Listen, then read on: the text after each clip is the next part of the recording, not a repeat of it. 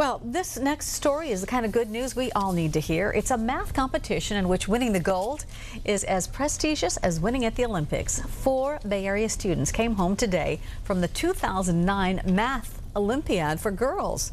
Education reporter Leanne Melendez met up with them today at San Francisco International Airport.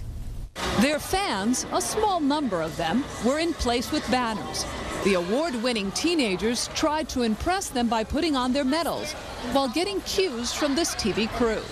Their knowledge of math has given them this newfound fame. In other fields like music or like writing literature and stuff, like you see like plenty of female figures, but like usually like in math and science, like there's like not that much like female figures.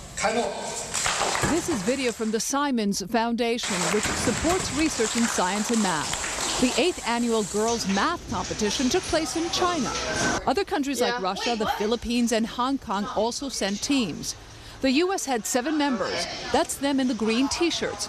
4 were from San Jose and Cupertino. It was a proof contest, so you had to prove 8 different problems in 8 hours. Broken up over 2 days. Shiyu Lee of Cupertino High got 6 out of 8 right. That got her a gold medal. Even with her brain power, Cynthia Day was a little nervous. Well, I was afraid I would do particularly worse on the team, but it turned out okay, so yeah.